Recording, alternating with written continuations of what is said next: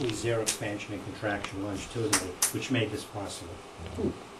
Because of the material? Yeah. Here's the historical context of this. Twitcher corrected relay, small scope, all spherical. Dilworth was the first one to build a good-sized relay scope. You must have seen it. Looked like a Ray telescope around 1982. It was yellow, right? So he brought down here back. Yeah, I think he did bring it down. He brought it a number of places, but it looked like a ray gun. Yeah. Right?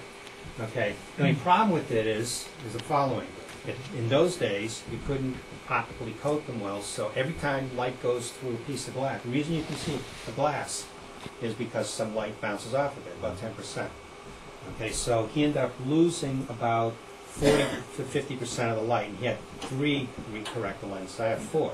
If I didn't have any coatings, I'd end up with just under 50% of the available light. So in effect, you're building a 32-inch and getting a 16-inch out of it. Not very good.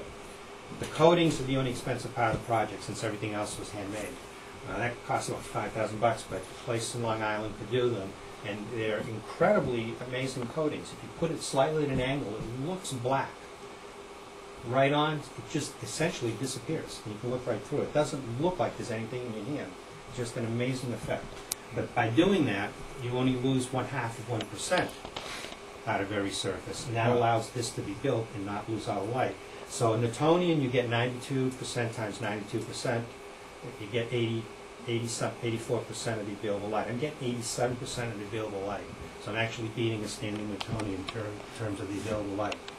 And then Siegel brought one up, all spherical, but it had double images. It wasn't didn't work very well.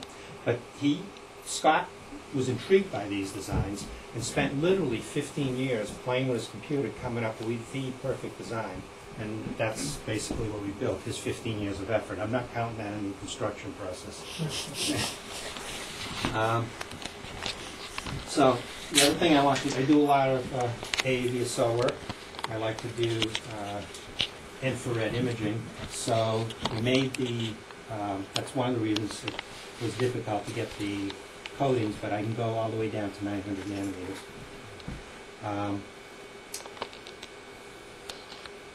All spherical optics, central obstruction. The glass was, only the mangan was difficult to get. We had to get that glass from Germany. 46 millimeters, no vignetting. I don't understand. It's hard to understand what that means, except for the fact that on faint objects like the veil, okay, the veil in my 32-inch New Hampshire, I was always impressed with. It looks great. You can see all the details and lines. You got to see the veil through a 32-inch of a blade socks on. First time I looked through the veil for the new one, I was just completely blown away. Not only could I see all that, but I could see little twigs coming off of it. If you think of a deep photograph of it, I can see it now. And I think it's because I'm getting full illumination as opposed to non-full illumination. So it basically is like looking out in the desert and see the stars go over the horizon. That's what it looks like in the field of view, especially with the wide field. It's just completely flat and perfect images, no coma, no aberrations, edge to edge. It's quite impressive. Anyways, 546 parts were needed. I have a lathe and a milling machine, so I got to work. Peter Belo, I needed a big disc, and Peter Belo works for iTech, and they were getting rid of a smaller centrifuge table because they were getting a big one. So this is a centrifuge table that they used to make the chips. This was made to spin at something like 10,000 RPM. It's balanced. That's why these little indents are in here. It's balanced to within 1 gram from edge to edge. I got to turn 1 RP day, so. So anyways, the advantage is it was perfectly machined. I didn't have to touch this thing, so that became my polar axle. He found out it cost iTech $15,000 to make this thing, and it got tossed into my lap. So here it is. Here's my polar axle. What's the diameter of that thing? What's the diameter of that thing? This is 46 inches. I just have to make it rigid now to withstand a telescope, right? So these are stainless steel, which I turned. I managed to attach that on to a shaft, made it so it's rigid. It sits on a Timken, okay, which I got at Stellafane. Brand new, this is double race Timken, 5 inches in diameter. Louis looked it up, George East looked it up for me, said it would run for roughly $900. Stellafane table, $15. And everything else came from the junkyard. I showed you the expensive parts now. The rest of them are just simple pillow blocks, which also came from Stellafane. Now this one, these two I had to buy. I couldn't find the right size. The others came from Stellafane. And basically just milled out the machines and just drilled holes and machined it in. And it works out fine. The only thing is it was concave. I thought there was going to be a disadvantage, then I had to make a flat table to put the fork on. But in reality, that made it stiff, so it worked out perfectly fine. It's concave like this. Right? It's concave up. Thinking about the load bearing, it actually made it very stiff, so I'm actually happy that it had a concavity to it. This I had to make out of steel because it's got to be stiff for the fork arms.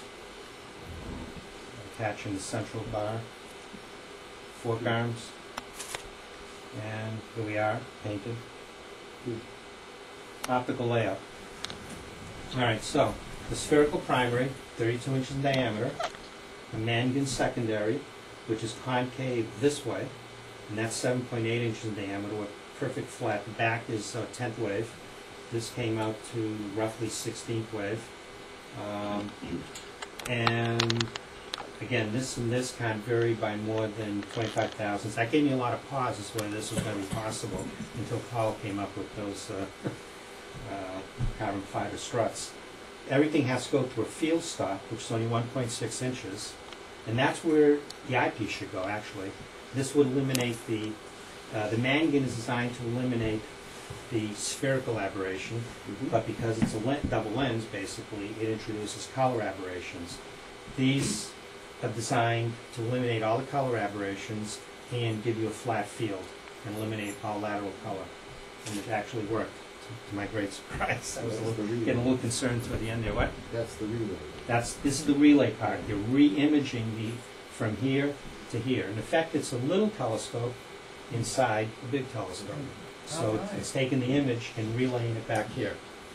But the reason for that is to eliminate color aberration and to eliminate spherical aberration. Okay? What percentage of the incoming light gets to the eyepiece? 87%. 87? 86%. You lose 14% of light, but that's only by that 0.5%. That's only because the primary is standard aluminum, okay, with overcoating. The secondary is actually silvered, so I'm getting 99.9%. Since it's a back surface, we could silver it and then coat it with copper and then paint over it, so that's permanent. And then the coatings are all less than 0.5%, so the only light loss is the primary. It's just too much to try to coat that with. What's the definition of a Mangan? A Mangan? Yes. Ever looked at the Shipman up at Stellafane? A Shipman uses a Mangan. A Mangan is, unlike a front surface mirror where it reflects off the surface like this does, it's going through the lens, hits the back end, and then comes back through the lens again. So this acts as a double refracting lens and a flat, all in one piece. That's what a Mangan is. It's a lens mirror combination. So here's the engineering diagram. Everything in green had to be made of non-expansion materials and had to be perfectly stiff. It turns out if I'm off by, what do you say, 4 thousandths either way, I get lateral color. 25 thousandths this way, I get axial color. And any deflection, and you start getting coma. So the tolerances are incredibly tight. That's the one drawback of this design. You got to come up with a design that this basically is fixed in space with relationship to that. These are not so important. If they're off by, not so important. Scott talks in terms of thousandth of an inch being not important, but it turns out these can be varied by a few thousandths, and it's not so critical. But I made these out of carbon fiber anyway, so they're fine. The real aberration is going to come if this varies from that.